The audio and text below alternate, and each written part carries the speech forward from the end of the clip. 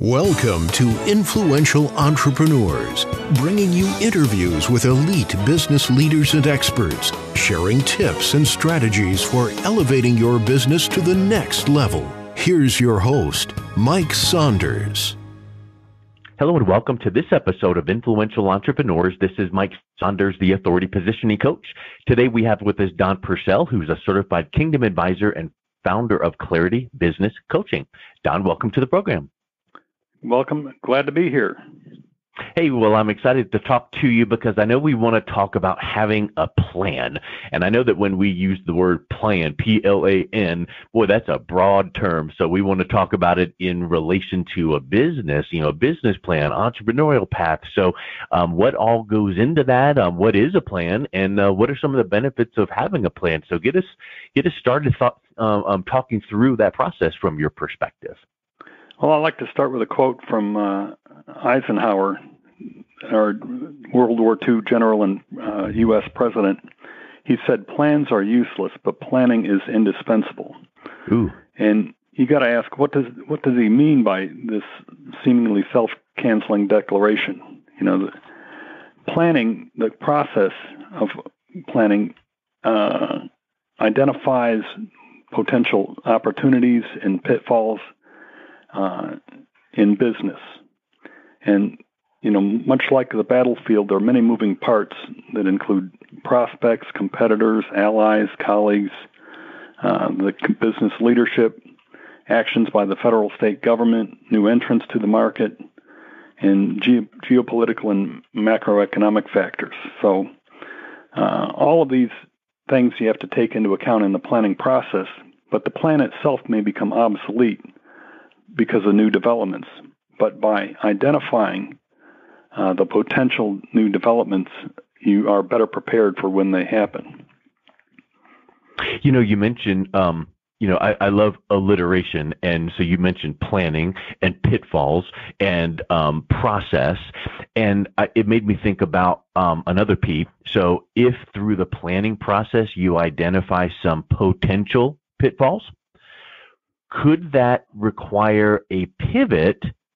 Not necessarily, let's crumble up the piece of paper and start from scratch, but it might just require, we're on a good track here, but maybe we ought to just adjust it right here. So it's a pivot, right? I mean, that's not a bad thing in business. It's really learning from this planning process and going, okay, we're going to stay the course, but we're going to just take this new angle right here.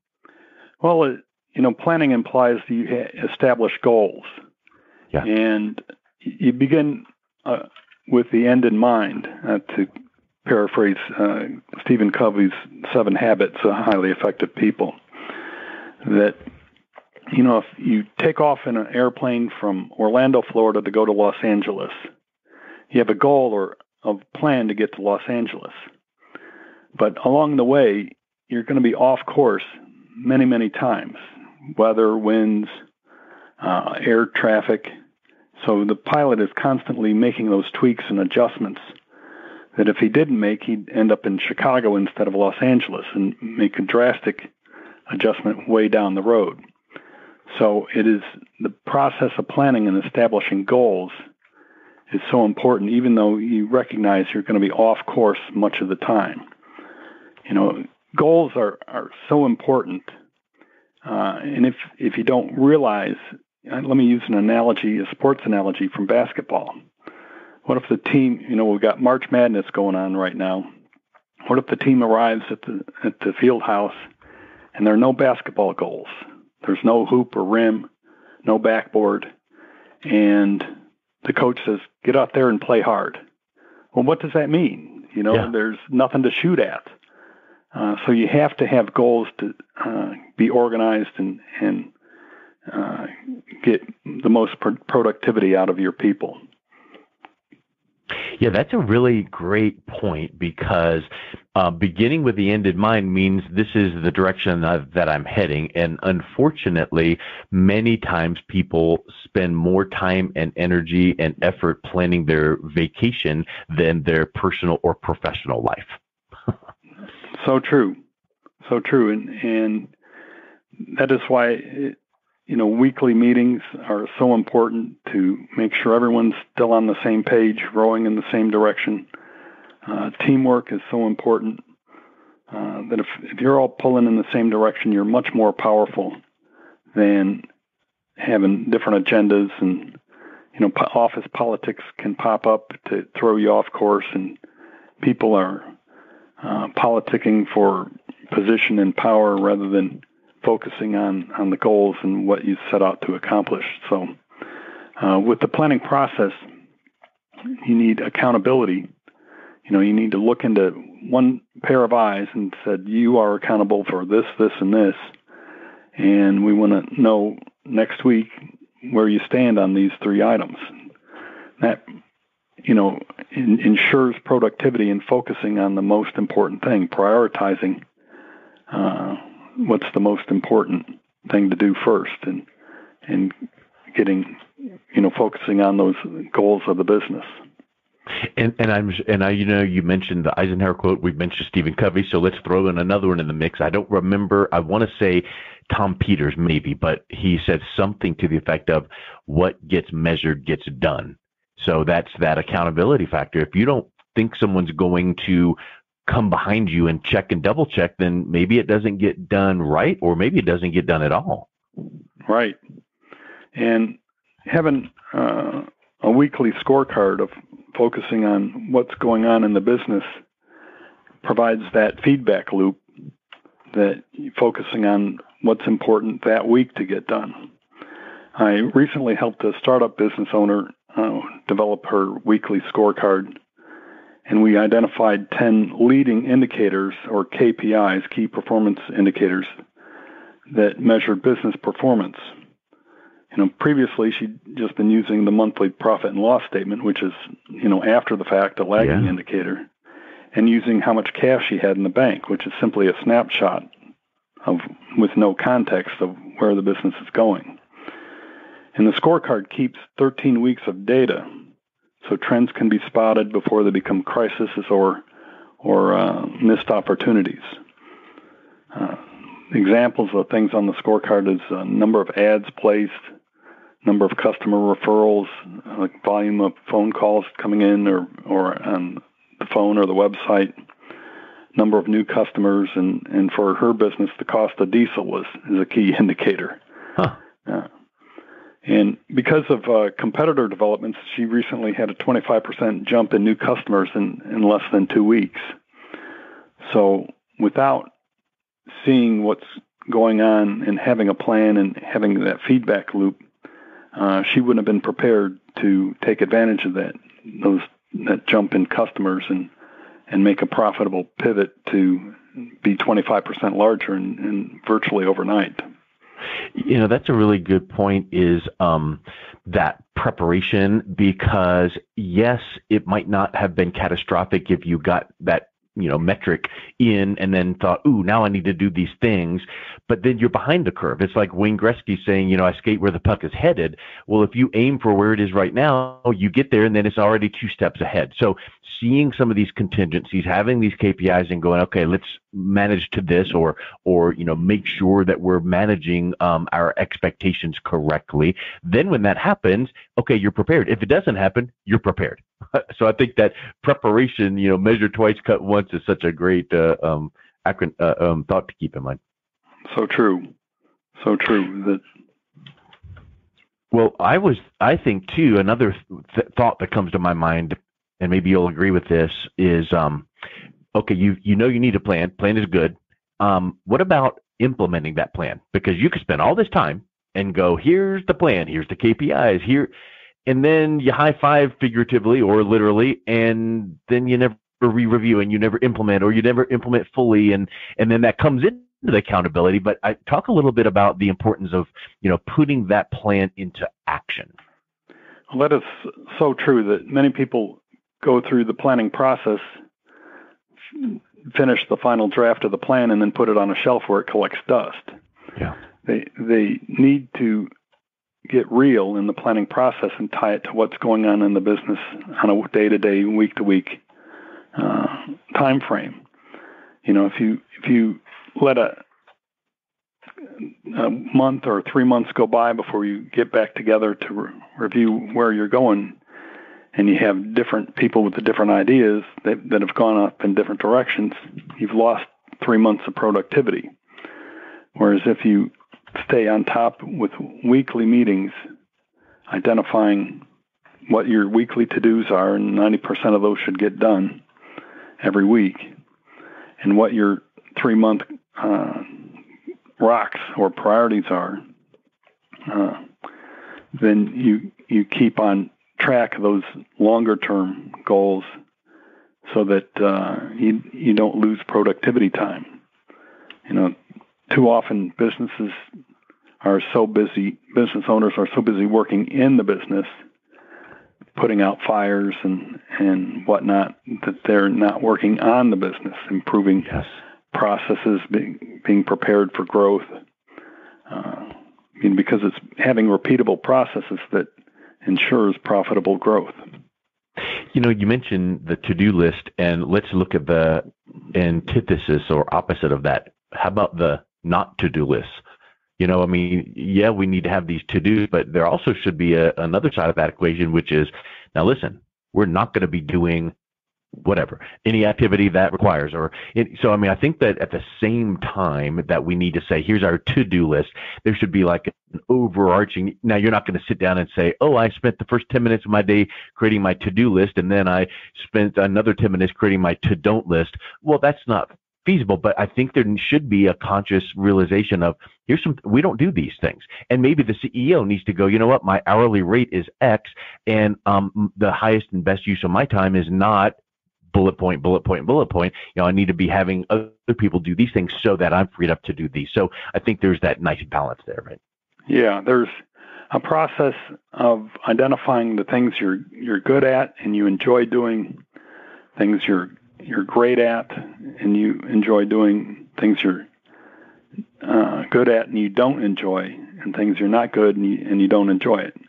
And dividing your daily activities or weekly activities into those 4 quadrants identifies what needs to be delegated to a lower level employee, because you never want $1 doing a nickel's work.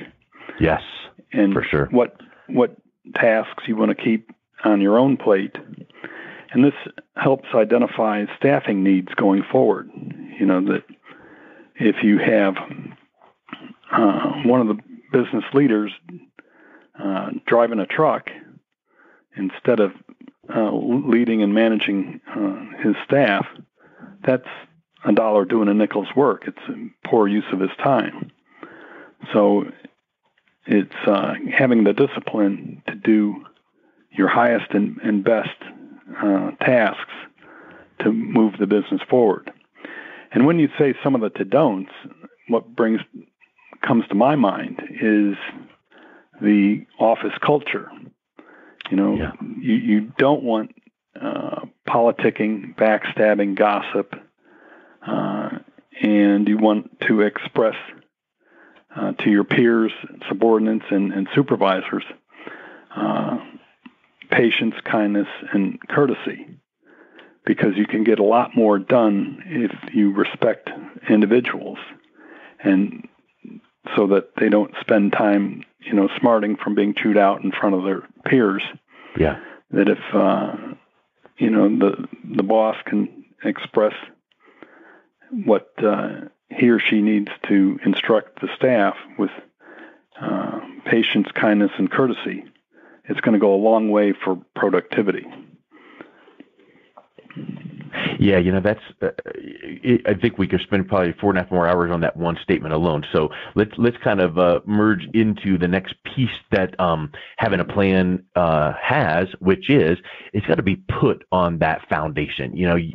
What's the best foundation that a plan is built on? And I like to think of it like, hey, here's this blueprint, and talk to the architect. We want to build this house and look at all these wonderful things, rooms and this and that and the other. But the piece of ground we're putting it on is on a faulty foundation. Well, then it's not going to last. So true. Christ said that a house built on sand is going to be washed away in the flood, whereas a house built on rock is going to withstand wind and hurricanes. And use that analogy as a foundation of basing my business philosophy on the truth of Scripture.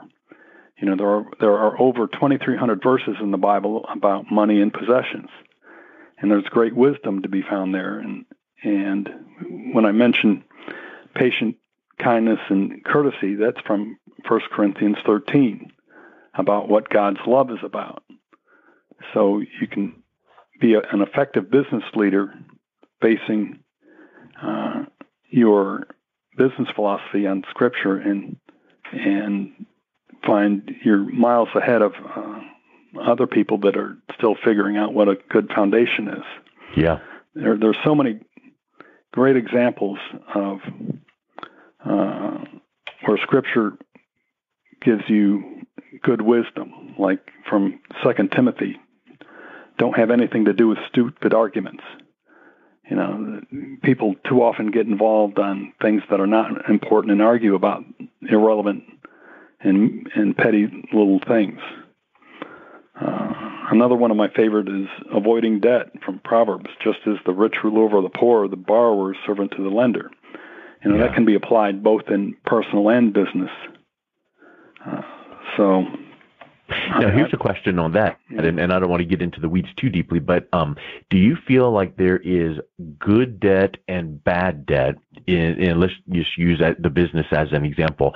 So, you could say, oh, well, I need to buy, equipment, and it's a lot of money, so I need to borrow that and make payments on it. But the equipment will allow us to get this job and increase our cash flow, and we can afford the payment, so that's not constricting to our cash flow. Is there a time where that debt decision is good and still can be adhering to the scriptural principle of, not being in debt or being a debtor? Right. Scripture doesn't prohibit debt, and taking on debt on an asset that's going to increase in value or generate profits is certainly reasonable, but the balance is keeping in mind that God does not promise us tomorrow. So whereas debt says, well, we'll pay it off going forward. Well, things may not happen that way. Still, so you weigh the taking on debt versus not taking on debt versus you weigh that decision carefully, as opposed to a business owner that goes willy-nilly and charges everything and runs up a credit line and just to cover ordinary operating expenses or ill-advised spending habits. Too many people get caught up in the debt cycle because debt is promoted everywhere we turn in culture. The credit card companies have ads on TV and equate lavish spending on gifts and entertainment. Because you deserve it. Yeah, exactly. Yeah. And it ties into pride at that point. Sure. So, I focus on being thoughtful about taking on debt and understanding the difficulty it might be in paying that off. That's a really, really good point. So let's shift gears into, we need to have a plan. We need to make sure that the process is prudently planned out, and there should be accountability. It needs to be implemented. It should be on a solid foundation of scriptural principles. And that all sounds good, and maybe a business owner is nodding their head, checking the box, going, agree, but I don't know where to start.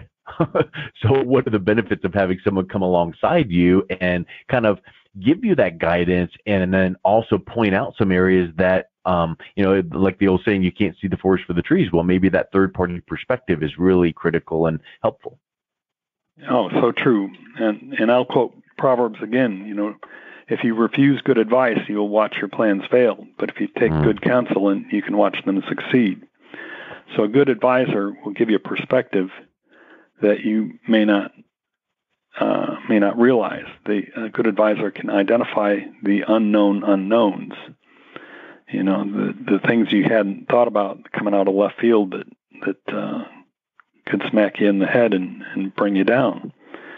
So having good counsel helps the advisor benefit from helps the business owner benefit from the advisor's experience with many other clients and many other industries. So you don't have to go through the school of hard knocks yourself. The school of learning from others' mistakes is a much easier road to take. Yeah. Well, and also, wouldn't you want, if at all possible, wouldn't you want to learn a lesson based on someone else's mistakes rather than you having to go through it and feel that pain and go, oh, that was really painful, I better not do that again? I'd rather have Don go, hey, listen, I'm not proud of this, but I made this mistake in my business years ago, but here's how I got through it. Here's how I rose above it. And in your situation, you're heading that same spot. So here's what we need to do. All right. From my own personal life, I'm the second of two sons, and I learned a wealth of what not to do by my older brother. That I saw what he did and said, well, that wasn't a good idea. So I think I'll avoid it, or at least I'll know how not to get caught. It's being a little bit of a mischief as a teenager, but that principle still holds. Later in life, that if you can benefit from someone else's experience, you don't have to make those same mistakes again in your own life. And just like we said about a minute ago, like Wall Street saying you deserve this, and pride, don't let pride of, oh, I'm good. Listen to these people coming alongside you, whether it's an advisor or a colleague or another business owner that you're in a mastermind with. Listen to them and let that be maybe the prompting of the Holy Spirit saying, you know what, maybe you should. And it's like when you play chess and you leave your finger on the piece and you look around, okay, is this a good move? Okay, yeah, it is. Or no, it's not. Let me pull it back. So don't let your own way of doing things, or this is the way it's tradition, or pride get into not listening to maybe what some wise counsel right in front of you is telling you, and it could avoid some great things. Right. The American culture promotes rugged individualism. Yeah. But the reality is, if you have many advisors, your plans are going to succeed because you bring that experience and perspective of several other people to help you avoid those pitfalls. And well, I'd hate to be that rugged individualist that doesn't listen to people, makes bad decisions, and then you end up being a haggard individual because of how you've been run through the ringer. So that's such great advice, Don. I really appreciate that. So let's wrap up with someone's listening to this going, you know what? A couple of those nuggets of truth rung true to me. What's the best way someone can reach out and connect with you and learn a little bit more about your services?